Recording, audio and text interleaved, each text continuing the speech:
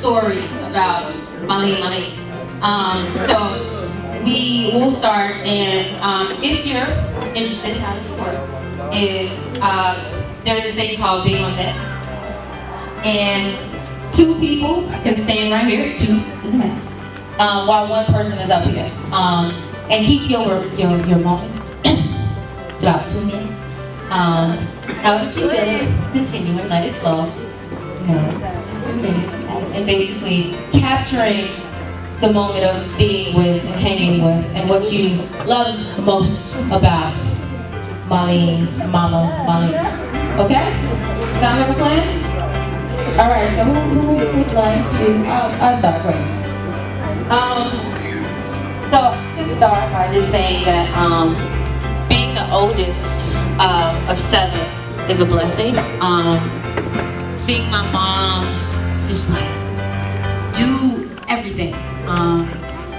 When we were younger, we used to like have chores and we couldn't go outside, and we used to call it 5-0 when she used to come up, because my mom worked a lot. Single parent, pushing it and making sure that her kids had everything that we needed. And so what I love most about my mom was that she just did it. It just, if it needed to get done, got done.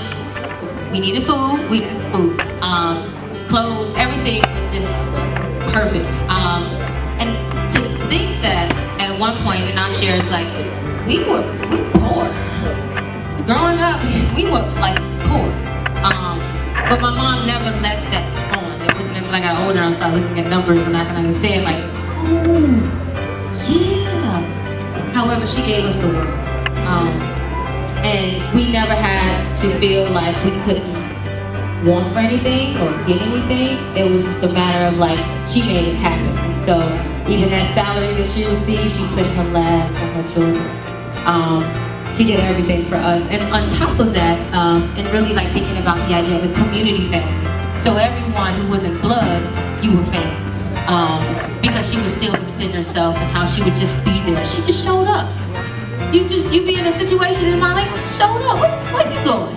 And she was just always there. And so the one last final note was just her coming to DC a few weeks ago, which has been a project in process. And she finally said yes, and it was like, yes, okay. And so she was originally supposed to come in October, but she had a little cold feet, so it was like, okay, November, right? We worked it out. I remember being on the phone with her and like the excitement in her voice. You sure, Sean? You sure? Okay. Looking up the flights, talking about it. And when I booked it and sent it to her in her email, she was so excited. She wrote the confirmation information down. I'm like, Mom, but it's in your email. You fine. And she would check in all the time. No, I'm coming to DC, but I gotta pack. This is a 3 weeks before, but I gotta pack. I need to pack. I think she was packed like 2 weeks before leaving. She had a suitcase ready to go, and she told us like, Sean, I'm ready. And when she came to DC, she was so happy. It was her one dream, like it was on her bucket list. And the amazing part about it was that she was like so excited when she at one point was really scared. So she had said yes to a dream of hers, and to go ahead and go through with it, experience it to the fullest. Like she came, she talked about being on the flight, and then she talked about just like being there. And then when we were in DC, it was just her and I. I had her walking around everywhere.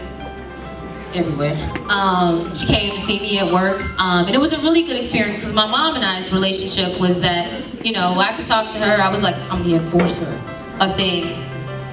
And I'm wrapping it up now because I get a moment. But yeah, so it was really good. I would say that when she left, she was so happy. She got to see the White House, and she was just so excited to come back to Chicago and tell her story. And so that was like one of the dopest things in the world, following her dreams and making it happen. Let's give it up for Marlene, y'all!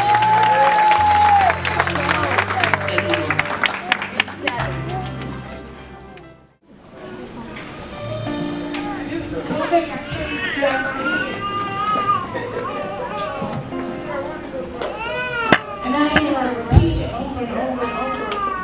I guess I gotta keep that. She's gonna keep saying it, so I say it. No, it's gonna be okay.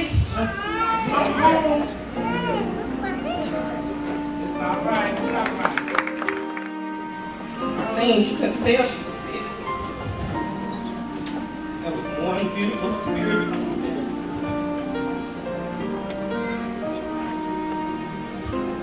Thank God for the months that I really had the time to share with her. And we all of us just, but she would always say, it's going to be okay. And when the kids love, I'm here.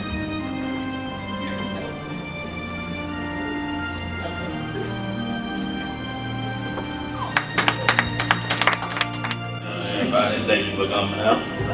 No, I don't talk like this all the time, but auntie love when I talk like this. She was like, oh, you better start dancing, ain't y'all? Like, yeah. Last time, I already got to see my auntie. I know, right?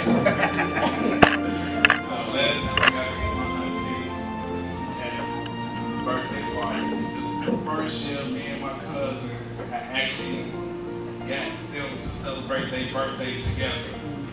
And yes, I was the clown. Yes, literally a clown. I dressed up like a clown, big floppy shoes and everything. And they didn't even know it was me till I opened up my mouth. They really didn't. I came in there doing the whole juggling thing, the whole pulling out the underwear, all that. But ever since I say I was 17, every year she would make me a lasagna and 2 cheesecakes for my birthday. Every year.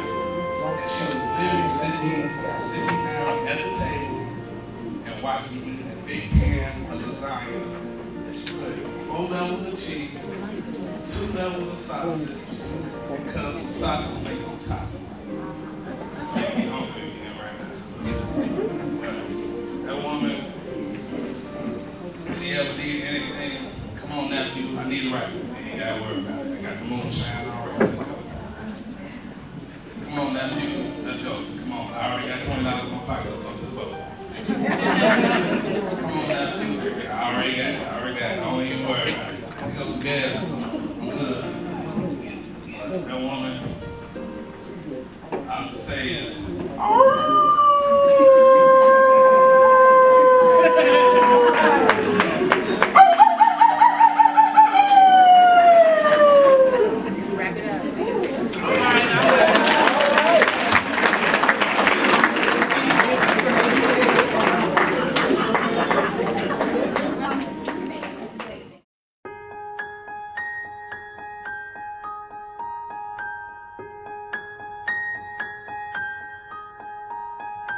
Thank you.